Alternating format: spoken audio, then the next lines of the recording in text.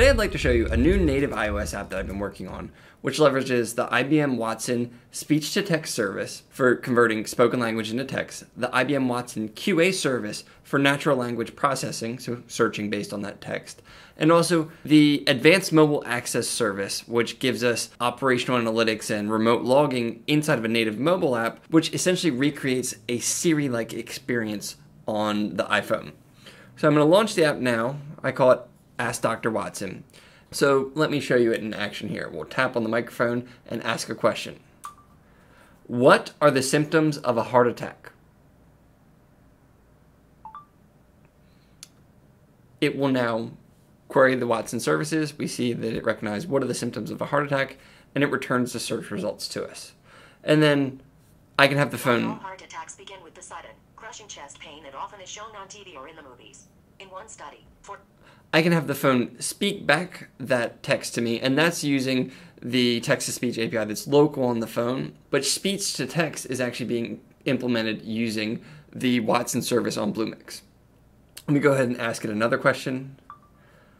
What are the symptoms of Parkinson's disease?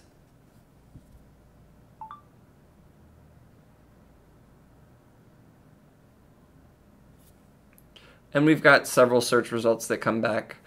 And let me do one more example. What are the risks of smoking?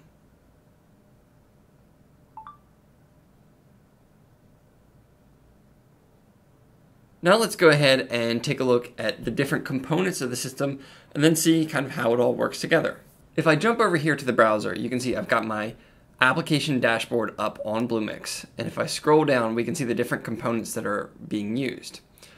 First of all, we have our SDK for Node.js, and this is being used to develop kind of a middleware that's taking the input from the mobile phone and then delegating to the different services. I base this upon the iOS 8 application boilerplate, which includes the SDK for Node.js, Advanced Mobile Access, Cloud and NoSQL Database, and Push iOS 8 service. The Cloud and NoSQL Database is a NoSQL database that you can use within your mobile applications.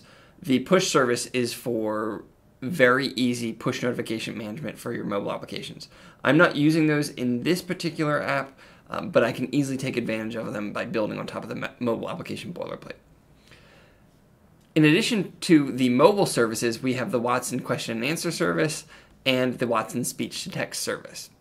The speech-to-text service is what's converting that spoken language into text that we can act upon, and then the question and answer service is actually taking that natural language text and then performing a query using that against the existing healthcare data corpus. Before we go any further, I also want to show what Advanced Mobile Access gives us for our mobile applications. So I'll click on Advanced Mobile Access. And in here, you can see I've got my application configured, version 1.0. I'm not using any kind of authentication. It does provide user authentication for you. But what I want to show is the monitoring features. The Advanced Mobile Access service gives us operational analytics, so we can see at any point in time a snapshot of essentially the health of the application. We can see right here in the overview the active devices. We can see all of the URL requests that are being made by the application, and I can dig into further detail on those. So if I wanted to see usage, and I can see this is grouped by week, but if I go by day, if I want to see what days was their peak usage of the application in terms of application views, you can see how many new users. Obviously, it's just been me using this. I can come in and look at network requests, so we can see, oh, hey, look, on a particular day they were taking a really long time. There must have been a problem. We can use this along with the logs to figure out, was there an issue? Is there something that we need to look at? I can also come in and see what was the total number of requests for a time period, what was the peak usage. I can actually break that down to week, month, day, or hour. I can also come in and I can see active devices. I can come in and see new devices. I can also come in and see device logs. So in here, I could see if there was an error, if there was a crash. I could also just change my log level, and as a developer, I can add debug or informational messages to my app that's running on the client. And as it's running on the client, I can collect these messages on the server and use these for troubleshooting or debugging issues or optimizing performance down the road. Let's now jump over and go into a little bit more detail about how this service works. So the mobile application, as soon as it starts, it's connecting to the Advanced Mobile Access Service. This is what gives us the operational analytics and the log capture, essentially with very, very minimal configuration. Then when we want to ask a query to the server, the iOS app is capturing audio from the device. It's sending that to Node.js. Node.js is then delegating to Watson speech-to-text service and converting that into a text transcript. And then that transcript is being used to query the Watson QA service. And this gives us the ability to speak to our phone. That gets handled through the entire process and gives us a search result at the end based upon the words that we've spoken. Now let's jump into the code very, very quickly at a high level. And I'm going to look at app.js. In here, I have two methods that are really important. I have the transcribe method and I have the ask method. The transcribe method is actually what's taking the audio input from the mobile device and turning that into a transcription, so text. The ask method is what's being used to perform the Q&A service, where it's taking that text and turning that into a search result. When we capture audio from the mobile phone, that's being saved as a WAV file, and that gets sent as an HTTP post attachment to the transcribe service that we have right here. Using the Watson API for Node, we can just use the speech-to-text service and call the recognize method, and we're going to pass in our search parameters. And if we jump back up here, you can see here's our parameters. The audio parameter is a read stream.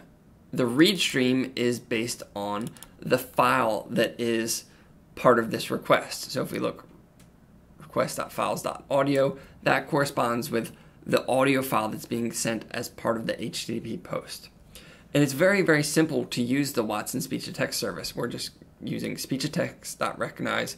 We're sending in a reference to the read stream, and we're saying what's the content type. So we know it's an audio, it's using the L16 codec, and it's a 1600 kilohertz mono audio file.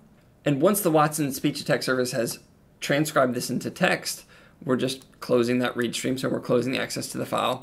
And we're going to take that result and filter it because it might give you multiple results based upon what was being said. We're going to take the final result and we're going to send that back as a JSON response to this post request. If I scroll down a little bit more, we can look at our ask query handler. And in this case, the app makes an HTTP GET request to the server with the query parameter containing the text that we want to perform the query upon. So here I'm setting a variable called query, and I'm getting that query parameter. And then I'm calling the Watson question answer healthcare service and just calling the ask method, and I'm passing in the text that we want to use for the search. The Watson API will perform the search and give us a response, and if there are answers that are returned, what's happening here is I'm looping over and I'm only sending back to the mobile device the text and the value is actually a confidence level. So how accurate does Watson actually think this response is? So I'm slimming down the response from Watson, putting that into an array, and sending that as a JSON object that is a response to the GET request. Now if we jump over to Xcode, and in this case we're using the AV Audio Session API, which is a native API for iOS apps. And I'm setting up our record settings. So I'm saying we want the audio format as linear PCM. We're setting our rate. We're setting it to 1-channel, 16-bit audio. And there's a couple additional parameters that are being set. And then I'm setting a path to where we actually want to save the audio file to. And then we're going to initialize an AV audio recorder using that path. And then we will prepare to record and start recording. The operating system will first ask the user for permission to access the microphone, and once you hit OK, it starts recording. Now, when we stop recording, and this can happen either if you tap the microphone button or after a period of silence, stop recording will be invoked, and we're just going to call audio recorder stop. We're going to set the audio session as inactive, and then we're going to post this to the servers. So let me jump down to our post to server method. And here we're doing a few things. First of all, we're using the IMF resource request class to handle the post requests that we're sending to the server. By using the IMF resource request class, we're able to capture those operational analytics and display them in the monitoring section of the Advanced Mobile Access component. And what happens here, I'll just jump through this very quickly, is in this section, we're assembling a multi-part form post that we're sending to the server, and we're adding an attachment. And that attachment, you can see right here, we're saying it's audio, and then we're appending the data. We are appending the audio file to the network request.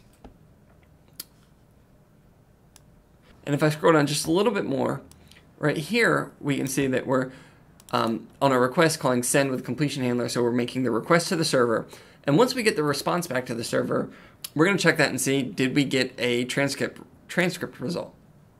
And once we receive the response, we're going to do some error checking, and we're going to access the transcript. And we're going to see, was there a result string? And if there was a result, on the client side, we're going to call request QA to make a request to the server. And then we're going to update the UI. So we're actually going to display our result string on the UI while it's performing the request to the Watson QA service.